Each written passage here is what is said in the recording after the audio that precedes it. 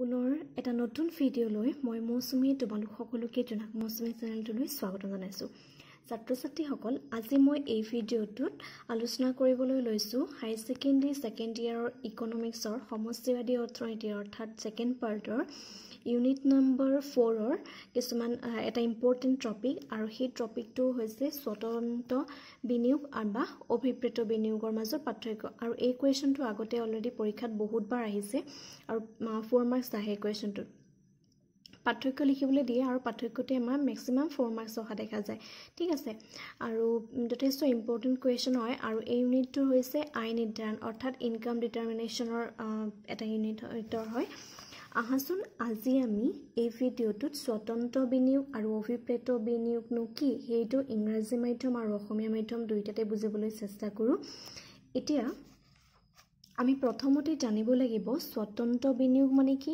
আৰু প্ৰলোভিত বা অভিপ্ৰেত বিনিয়োগ মানে কি ঠিক আছে এতিয়া স্বতন্ত্ৰ বিনিয়োগ হৈছে যি বিনিয়োগ আয় পৰিৱৰ্তনৰ লগত পৰিৱৰ্তন নহয় আৰু আয়ৰ ওপৰত নিৰ্ভৰশীল নহয় তাকে স্বতন্ত্ৰ বিনিয়োগ বোলে অৰ্থাৎ স্বতন্ত্ৰ বিনিয়োগটো হৈছে এনেকুৱা এটা বিনিয়োগ বা ইনভেষ্টমেন্ট যোনটো আমাৰ আয়ৰ পৰিৱৰ্তন হলেও পৰিৱৰ্তন নহয় আৰু আয়ৰ ওপৰতো নিৰ্ভৰশীল নহয় আসলতে এনে ধৰণৰ বিনিয়োগ বিলাক চৰকাৰী খণ্ডই কৰা দেখা যায় চৰকাৰী খণ্ডৰ যদি আয় হ্ৰাস হয় বা এটা বিত্তীয় বৰ্ষত যদি চৰকাৰী খণ্ডৰ আয়টো যদি কমি যায় তেওঁলোকৰ যোনটো মূলধন প্ৰাপ্তি আৰু মূলধন ব্যয় আমি যোনটো পঢ়ি আহিছিলো ন সেই মূলধন প্ৰাপ্তি অৰ্থাৎ আয়টো যদি কমিও যায় আয়টো কমি গলেও কিন্তু তেওঁলোকে বিনিয়োগটো কমাব নোৱাৰে অৰ্থাৎ আয়ৰ যদি পৰিৱৰ্তন হয় আয়ৰ পৰিৱৰ্তন হলেও কিন্তু সেই বিনিয়োগটো পৰিৱৰ্তন নহয় সেইকাৰণে কৈছে যে যি বিনিয়োগ আয়ৰ পৰিৱৰ্তনৰ লগত পৰিৱৰ্তন নহয় তাত আয়টো যদি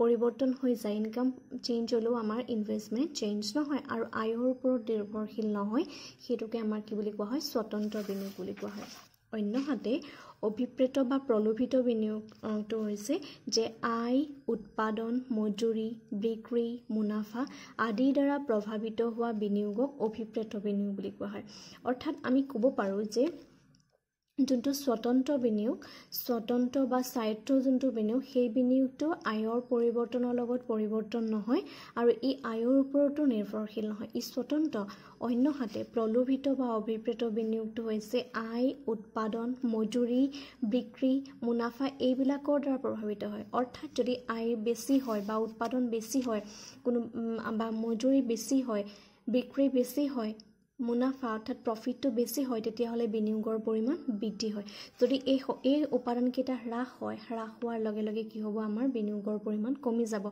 আৰু সাধাৰণতে প্ৰলোভিত বিনিয়োগটো ব্যক্তিগত খণ্ডই কৰে আৰু যোনটো স্বতন্ত্ৰ বিনিয়োগ সেইটো আমাৰ চৰকাৰী খণ্ডই কৰে বাৰু এইখিনি কথা মই পিছত তোমাক অলৰেডি কমি নেক্সটটো হৈছে আমাৰ এটো পাৰ্থক্য তোমালকে আকোবা কৈ দিছো যে স্বতন্ত্ৰ বিনিয়োগটো আমাৰ আয় পৰিৱৰ্তনৰ লগত পৰিৱৰ্তন নহয় আৰু আয়ৰ ওপৰতো নিৰ্ভৰশীল নহয় অন্যহাতে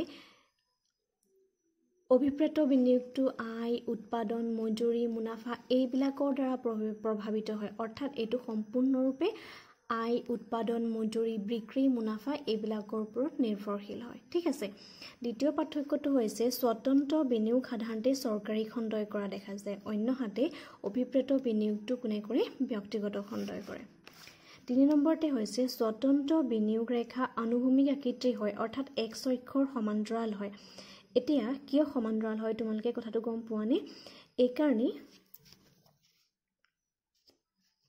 ঠিক আছে এতিয়া এই কাৰণে হয় যে আয়ৰ যদি হ্ৰাস এইখিনিত যদি আমি চাওঁ আয়টো কিমান আছে শূন্য হৈ আছে দেখিছেনে আয় যদি শূন্য হৈ থাকে আয় শূন্য হৈ থকা অৱস্থাটো ইনভেষ্টমেন্ট ইমানেই থাকিব আয় যদি ইমানলৈও বৃদ্ধি হৈ থাকে ইনভেষ্টমেন্ট কিন্তু আমাৰ সিমানেই থাকিব বুজি পাইছনে কি কৈছো আয় যদি বৃদ্ধি হয় আয় বৃদ্ধি হলেও ইনভেষ্টমেন্ট সিমানেই থাকিব আয় যদি একেবাৰে জিৰো হৈ থাকে তেতিয়াও কিন্তু ইনভেষ্টমেন্ট সিমানেই কৰিব লাগিব অৰ্থাৎ আয়ৰ ওপৰত প্ৰভাৱিত নহয় যোনটো মানে ইনভেষ্টমেন্ট কৰিব লাগিব বা যোনটো বিনিয়োগ কৰিব লাগিব সেই বিনিয়োগটো মানে স্বতন্ত্ৰভাৱে নিজে কৰিবই লাগিব হেতু কোনো ধৰণৰ আয়ৰ ওপৰত বা আয় কমি হৈছে সেইকাৰণে চৰকাৰী খণ্ডই বিনিয়োগ নকৰিব ধৰি লওক শিক্ষা স্বাস্থ্য এই খণ্ডবিলাকত আজি যদি স্বাস্থ্য খণ্ডৰ পৰা বা শিক্ষা খণ্ডৰ পৰা যদি একো লাভো নহয় চৰকাৰী খণ্ডই যদি স্বাস্থ্য খণ্ডৰ পৰা একো এটকাও যদি তেওঁলোকে লাভ নাপায় বা মুনাফা আদায় নকৰে বা চৰকাৰী খণ্ডৰ পৰা যদি তেওঁলোকৰ আয় যদি জিৰ' হৈ যায় তথাপিতো কিন্তু চৰকাৰে কি কৰিব লাগিব স্বাস্থ্য আৰু শিক্ষা খণ্ডত বিনিয়োগ কৰিবই লাগিব সেইকাৰণে ইয়াৰ ৰেখাডাল আনুভূমিক আকৃতিৰ হয় অৰ্থাৎ এক অক্ষৰ সমান্তৰাল কিন্তু অভিপ্ৰেত বিনিয়োগ তেনেকুৱা নহয় ইয়াৰ ঊৰ্ধ্বগামী আকৃতি হয় দেখিছানে যেতিয়া এই ষ্টাৰ চোৱা যেতিয়া আমাৰ আয় যদি কমি থাকে যে আমি 0 পাও ধৰিব পাৰো যদি ইয়াত যদি 0 থাকে ইয়াত 0 থকাৰ অৱস্থাত কি হ'ব বিনিয়োগ আয় 0 হলে বিনিয়োগো 0 যিমানেই আয় বাঢ়ি গৈছে দেখিছানে যিমানেই আয় বাঢ়ি যাব সিমানেই বিনিয়োগৰ ধৰি ললো আমি এনেকৈ ধৰি লৈছো যিমানেই পিনে আয় বাঢ়িব সিমানেই বিনিয়োগ বাঢ়িব সেইকাৰণে এডৰ কি হ'ব ঊৰ্ধ্বগামী ৰেখা হয় আপৱাৰ্ড ৰাইজিং ৰেখা হয় ঠিক আছে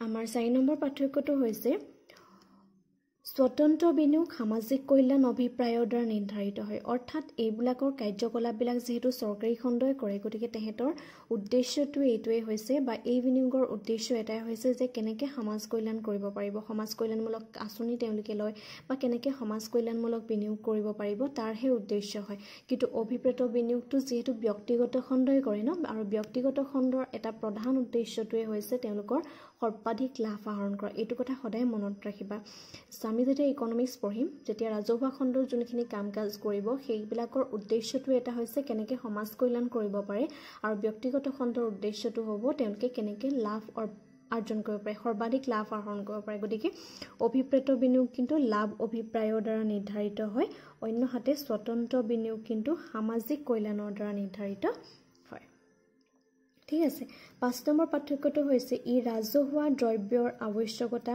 জনসংখ্যাৰ পৰিৱৰ্তন চৰকাৰৰ সমাজ কল্যাণ লক্ষ্য আদিৰ ওপৰত নিৰ্ধাৰিত হয় ৰাজহুৱা দ্ৰব্যৰ আৱশ্যকতা মানে জনসাধাৰণৰ যোনবিলাক নেসেসাৰী মানে প্ৰয়োজনীয়তা বস্তু আছে সেই দ্ৰব্যবিলাকৰ কথা হৈছে জনসংখ্যাৰ যদি পৰিৱৰ্তন হৈ যায় বা চৰকাৰৰ সমাজ কল্যাণ এইবিলাক লক্ষ্যৰ ওপৰত নিৰ্ধাৰিত হৈ থাকে অৰ্থাৎ অভিপ্ৰেত বিনিয়োগটোৱে জনসাধাৰণৰ ৰাজহুৱা দ্ৰব্য আৱশ্যকীয় দ্ৰব্যৰ ওপৰত তেওঁলোকে ব্যয় কৰিব জনসংখ্যা বৃদ্ধি হোৱা বা হ্ৰাস হোৱা তেওঁলোকে কথা নাই জনসংখ্যা বৃদ্ধি হ'লেও তেওঁলোকে বিনিয়োগ কৰিব লাগিব হ্ৰাস হ'লেও সেই মানুহখিনি নিৰাপত্তা দিবৰ কাৰণে ব্যয় কৰিবই লাগিব বা চৰকাৰৰ কিছুমান সমাজ কল্যাণমূলক আঁচনি তেওঁলোকে গ্ৰহণ কৰিব গতিকে এইখিনি বিনিয়োগৰ ভিতৰত পৰে আৰু এইখিনি বিনিয়োগ কিহৰ ভিতৰত পৰিব আমাৰ স্বতন্ত্ৰ বিনিয়োগৰ ভিতৰত ঠিক আছে নেক্সট আমি লৈছো আৰু অভিপ্ৰেত বিনিয়োগৰ ইয়াৰ বিপৰীতে হৈছে এই বিনিয়োগে প্ৰান্তিক দক্ষতা আৰু সুদৰ হাৰৰ ওপৰত নিৰ্ভৰ কৰে এতিয়া ইয়াত যে ক'লে প্ৰান্তিক দক্ষতা তোমালোকে বুজিছানে যে এটা অতিৰিক্ত একক বিনিয়োগ কৰাৰ বিনিময়ত তেওঁলোকে অতিৰিক্ত কিমান পৰিমাণে লাভ কৰিব আজি যদি এটা ইণ্ডাষ্ট্ৰি 1 লাখ টকা ইনভেষ্ট কৰিলে সেই 1 লাখ টকা ইনভেষ্ট কৰাৰ বিনিময়ত তেওঁ তাৰ পৰা ৰিটাৰ্ণ কিমান পৰিমাণে পাব গতিকে সেইটো হৈছে তেওঁ প্ৰান্তিক দক্ষতা বুজি পাইছা গতিকে সেই ইনভেষ্টৰ বিনিময়ত তেওঁ অতিৰিক্ত কিমান পৰিমাণে লাভ পাব বা অতিৰিক্ত তেওঁ কিমান লাভ হ'ব সেই ওপৰত নিৰ্ভৰ কৰিব অভিপ্ৰেত বিনিয়োগে সুদৰ হাৰৰ ওপৰত নিৰ্ভৰ কৰে এতিয়া যদি এজন ইণ্ডাষ্ট্ৰিয়েলিষ্টক ধৰি ললো এজন উদ্যোগিক যদি ব্যক্তিগত খণ্ডৰ এজন উদ্যোগী আছে যদি তেওঁ যদি কিবা এটা তেওঁ উদ্যোগ এটা স্থাপন কৰিব বিচাৰিছে অবিয়াসলি তেতিয়া কি কৰিব লাগিব তেওঁ বেংকৰ কাষ চাপিব লাগিব তেওঁ লোন ল'ব লাগিব হয়নে যদিহে বেংকে তেওঁ সুদৰ হাৰটো বেছি কৰি দিয়ে অৰ্থাৎ বেংকে তেওঁক লোনটো দিব ধৰিলো বেংকে তেওঁক 25% ইন্টাৰেষ্টত তেওঁ লোন দিছে গতিকে 25 বা 35 টো এটা যথেষ্ট হাই এমাউন্ট হয়নে আৰু হাই এমাউন্ট হোৱাৰ কাৰণে কি কৰিব সেই উদ্যোগ গিজনে কি কৰিব বা সেই বিজনেছমেনজনে তেতিয়া বেংকৰ পৰা তেওঁ লোনটো ল'বলৈ ইচ্ছা প্ৰকাশ নকৰে কিয় নকৰে কাৰণ তাৰ বিনিময়ত তেওঁ বেংকত এটা বেছি পৰিমাণৰ মূলধন তেওঁ দিব লাগিব আৰু সেইখিনি সময়ত তেওঁ কি কৰিব ইনভেষ্টমেন্ট বা বিনিয়োগৰ পৰিমাণটো কমাই দিব বুজি পাইছানে কি কৈছো যদিহে বেংকৰ সুদৰ হাৰটো বৃদ্ধি হৈ থাকে তেতিয়াহলে তেওঁ বেংকৰ পৰা লোন নলয় আৰু যদিহে তেওঁ বেংকৰ পৰা লোন নলয় তেতিয়াহলে কি কৰিব তেওঁ যোনটো মানে কাৰ্য কৰিব সেই কাৰ্যটোত তেওঁ কি কৰিব সুদৰ বা তেওঁ যোনটো বিনিয়োগৰ পৰিমাণ সুদৰ হাৰ বৃদ্ধি হোৱাৰ কাৰণে বিনিয়োগৰ পৰিমাণটো তেওঁ কি কৰিব কমাই দিব এই কথাটোৱে আসলতে ইয়াত ক'বলৈ বিচৰা হৈছে ঠিক তেনেকৈ আকৌ যদি সুদৰ হাৰটো হ্ৰাস কৰি দিয়ে, ধৰি ললো যদি বেংকে তেওঁ 10% বা 5% ইন্টাৰেষ্টত তেওঁ লোন দিবলৈ বিচাৰে, তেতিয়া তেওঁ কি কৰিব, বেংকৰ পৰা অধিক লোন ল'বলৈ ইচ্ছা প্ৰকাশ কৰিব। আৰু যদি তেওঁ বেংকৰ পৰা অধিক লোন ল'বলৈ ইচ্ছা প্ৰকাশ কৰে, তেতিয়া কি কৰিব, তেওঁ উদ্যোগটো অলপ বহলভাৱে তেওঁ এটা উদ্যোগ খুলিব বা তেওঁ বিনিয়োগ কৰাৰ ইচ্ছা তেওঁ বাঢ়ি যাব। গতিকে বুজি পাইছেনে কি কৈছোঁ? গতিকে এই বিনিয়োগটো প্ৰান্তীয় দক্ষতা আৰু সুদৰ হাৰৰ ওপৰত সম্পূৰ্ণৰূপে নিৰ্ভৰ কৰে। কিন্তু আমাৰ যোনটো স্বতন্ত্ৰ বিনিয়োগ, সি জনসংখ্যাৰ পৰিৱৰ্তন বা চৰকাৰ লক্ষ্য, সমাজ কল্যাণৰ লক্ষ্য, এইবিলাকৰ ওপৰতহে গুৰুত্বপূৰ্ণকৈ ই কোনো সুদৰ হাৰে ইয়াক কোনো প্ৰভাৱিত কৰিব নোৱাৰে। আকৌ এবাৰ মই কৈ দিছোঁ, আমাৰ যি বিনিয়োগে আয় পৰিৱৰ্তনৰ লগত পৰিৱৰ্তন নহয় আৰু আয়ৰ ওপৰত নিৰ্ভৰশীল নহয়, তাক স্বতন্ত্ৰ বিনিয়োগ বোলে। অন্যহাতে যি বিনিয়োগে আয়, উৎপাদন, মজুৰি, বিক্ৰী, মুনাফা এইবিলাকৰ দ্বাৰা প্ৰভাৱিত হয়, সেইবিলাকক অভিপ্ৰেত বিনিয়োগ বোলে। দ্বিতীয় পাৰ্থক্যটো হৈছে স্বতন্ত্ৰ বিনিয়োগ সাধাৰণতে চৰকাৰী খণ্ডই কৰে আৰু অভিপ্ৰেত বিনিয়োগ সাধাৰণতে ব্যক্তিগত খণ্ডই কৰে। ৩ নম্বৰটো হৈছে স্বতন্ত্ৰ বিনিয়োগৰ ৰেখাডাল আনুভূমিক আকৃতিৰ হয়, দেখিছানে? মানে আয়ৰ হ্ৰাস বৃদ্ধি হ'লেও বিনিয়োগৰ কোনো প্ৰভাৱ পৰা নাই, দেখিছা? কিন্তু অভিপ্ৰেত বিনিয়োগ তেনেকুৱা নহয়, ঊৰ্ধ্বগামী হয়। যিমানেই আয় বাঢ়িব সিমানেই বিনিয়োগ বাঢ়ি যাব। ইনকামটো এটা ছেক্টৰৰ পৰা ইনকাম বা এটা খণ্ডৰ পৰা যিমানেই তেওঁ আয় আহৰণ কৰিব, সেই খণ্ডটোত তেওঁ অধিক পৰিমাণে বিনিয়োগ কৰিবলৈ বিচাৰিব। ধৰি ললোঁ তুমি এজন উদ্যোগী ন, যদি তুমি এটা ইণ্ডাষ্ট্ৰি খুলি লৈছা, সেই ইণ্ডাষ্ট্ৰিটোত তুমি বিনিয়োগ কৰিব বিচাৰিছা, যদি সেই ইণ্ডাষ্ট্ৰিটোৰ পৰা তুমি বেছি ইনকাম আৰ্ণ কৰিছা, অবভিয়াছলি তোমাৰ ভৱিষ্যতে তাত বেছিকৈ তুমি বিনিয়োগ কৰিবলৈ মন যাব। আৰু যদি তাৰ পৰা তোমাৰ লোকচান হৈছে, তেতিয়া তুমি কি কৰিবা, তাৰ পৰা বিনিয়োগৰ পৰিমাণটো কমাই দিবা। আৰু আয়টো কমি যোৱাৰ লগে বিনিয়োগৰ পৰিমাণটো কমি যাব, আৰু আয় যিমানেই বাঢ়ি যাব বিনিয়োগটো বাঢ়ি যাব। সেইকাৰণে ৰেখাডাল ঊৰ্ধ্বগামী হয়। আৰু স্বতন্ত্ৰ বিনিয়োগটো সমাজ কল্যাণমূলক হয় আৰু দ্বাৰা নিৰ্ধাৰিত, আৰু অভিপ্ৰেত বিনিয়োগটো আমাৰ লাভ অভিপ্ৰায়ৰ দ্বাৰা নিৰ্ধাৰিত হয়। আৰু ই ৰাজহুৱা দ্ৰব্যৰ আৱশ্যকতা, জনসংখ্যাৰ পৰিৱৰ্তন, চৰকাৰ বা সমাজ কল্যাণমূলক লক্ষ্য এইবিলাকৰ দ্বাৰা নিৰ্ধাৰিত হয়। কিন্তু অভিপ্ৰেত বিনিয়োগ যোনটো আছে, সেই বিনিয়োগটো প্ৰান্তীয় দক্ষতা, সুদৰ হাৰ এইবিলাকৰ ওপৰতহে নিৰ্ভৰ কৰে। আশা কৰোঁ তোমালোকে কুৱেশ্যনটো খুব ভালকৈ বুজি পাইছা। আৰু কুৱেশ্যনটো কিন্তু তোমালোকে এৰি নিদিবা, কাৰণ যথেষ্ট ইম্পৰ্টেণ্ট হয়। কুৱেশ্যনটো বহুতবাৰ পৰীক্ষাত আহিছে আৰু প্ৰায় আহি থাকে বুলি ক'লেও বেয়া নহয়। আৰু ইয়াৰ কাৰ্ভকেইডাল তোমালোকে মনত ৰাখিবা, ঠিক আছে? এতিয়া আমি একেটা কুৱেশ্যনেই মই ইংলিছত দি দিছোঁ। অ'কে, ডিফাৰেঞ্চ বিটুইন এতিয়া যোনটো স্বতন্ত্ৰ বিনিয়োগ অট'নমাছ ইনভেষ্টমেণ্ট বুলি কোৱা হয়, আৰু অভিপ্ৰেত বিনিয়োগটোক ইনডিউচ ইনভেষ্টমেণ্ট বুলি কোৱা হয়, ঠিক আছে? Autonomous investment is that investment which is dependent of the level of income or profit. Thus, it is not induced by any change in income. Okay, the concept of autonomous investment is independent. Okay, it is not dependent on the level of income. Iketio income or pot depend nahoy. On the other hand, when increase in investment is due to increase in current level of income and production, it is known as induced investment. অৰ্থাৎ বৰ্তমান সময়ত তেওঁ current লেভেলত যোনটো income আছে, সেই ইনকামৰ ওপৰত যদি তেওঁ ডিপেণ্ডেণ্ট হয়, তেতিয়াহ'লে সেইটো ইনডিউচ ইনভেষ্টমেণ্টত পৰিব। ধৰিব পাৰিছানে বাৰু? ৰাতি কৰিছোঁ ভিডিঅ'টো, সেইকাৰণে অলপ হয়তো প্ৰব্লেম হ'ব পাৰে দেই, ঠিক আছে? ছেকেণ্ডটো হৈছে it is generally done by public sector, আৰু এইটো পাব্লিক ছেক্টৰে কৰে। যোনটো আমাৰ অট'নমাছ ইনভেষ্টমেণ্ট হয় বা স্বতন্ত্ৰ বিনিয়োগটো, it is generally done by public sector, অৰ্থাৎ চৰকাৰী খণ্ডই কৰে। অন দ্য আদাৰ hand, ইনডিউচ investment it is generally done by private sector. The fourth is the autonomous investment curve is horizontal straight line parallel to x-axis. Okay, eto yate moi bujai disu aru.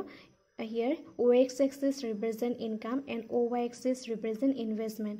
So in the above this diagram, it is clear that when the level of income is 0, then the amount of investment is O1. On the other hand, when income increases, then the level of income is also on OI.